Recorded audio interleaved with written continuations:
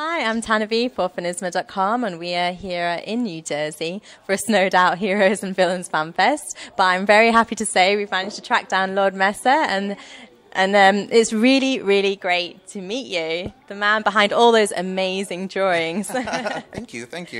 Appreciate it. Of course. And so you've been meeting loads of fans today who love your work and drawing for them, which is great. So what's it like to meet all the fans? Oh, it's always awesome to meet everyone that sees all my stuff online. Most of the time it's a solitary experience because I draw and then I post it, and then what's great is I see everything on social media. But what's always great about going to these shows is being able to see face to face, meet people like I only know through screen names. So it's always a wonderful experience, and I always come away from a show looking to do another one as soon as possible. And so you're here for Heroes and Villains Fan Fest. How did you get involved with them? Actually, Steven, it occurred around the time that he was doing a lot of the SummerSlam events. He reached out and he asked if I could do some artwork for some of his social media, and he also extended an invitation to participate in the first Heroes and Villains in San Jose. And when Steven asks you, I'm sure when Steven asks you to do something, there isn't even a period of consideration. It was just yes, yes. So that's really how it started. He extended an invitation, and I happily agreed. Brilliant. And one thing is, obviously, when you're drawing, we see your drawings, but we don't get to know you. So please tell us a little bit about yourself and how you got into doing this. Drawing wise, I always loved to draw when I was a young child.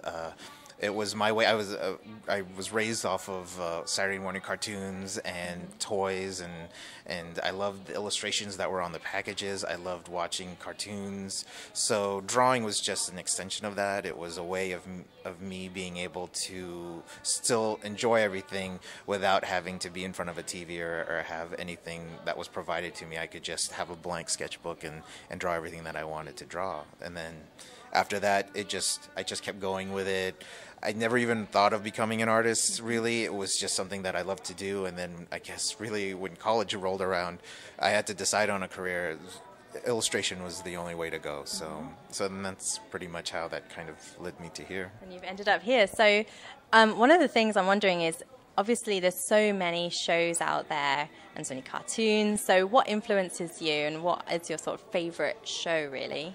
I will always gravitate first and foremost towards the superheroes and the comic books. Those are really my jam. So I always look towards that stuff, and especially now because with the way visual effects are and the way the writers, how sophisticated the writing is now, and it's really we're really in a golden age right now of all of these things coming together and providing with some really entertaining and so intriguing stories and storylines. So I'll always do the comic. So Arrow was always interested me, and then Flash spun off of that, and now Legends of Tomorrow, and then you've got all the Marvel stuff. It's kind of hard really to not watch something. So.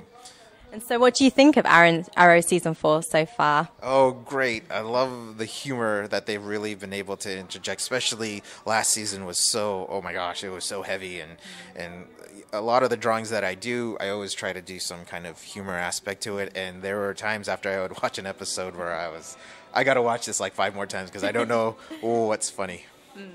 And so when you're doing the drawings, you're also doing captions. So how do you come up with those?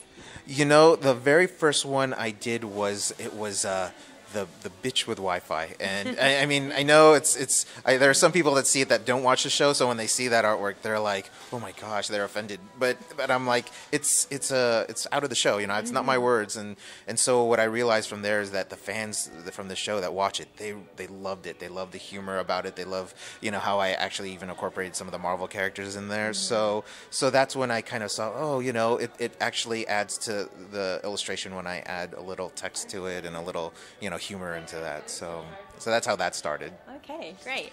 And so when you're doing the drawings here and at the conventions, what are the ones that you find you're getting asked most to do? Oh, well, for today, I find that it was a good mix of different things. There was a lot of Oliver, a lot of Steven, some Tommies, which that's going way back to season one. Yeah.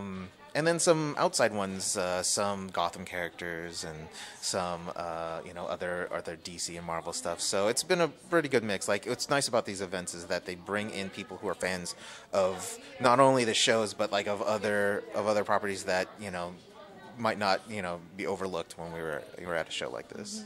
And are you surprised by not only the fan reaction, but also the reaction from the Arrow team and the Flash production team to your work? Oh, yes. I'm always flattered and humbled by the fact that it actually even comes across their radar. I put the stuff out just because I'm sharing with the other fans, and when I see that they respond or that they comment, I'm like, oh my. I go to my wife and I'm like, look, he responded, or they shared it, or they retweeted it.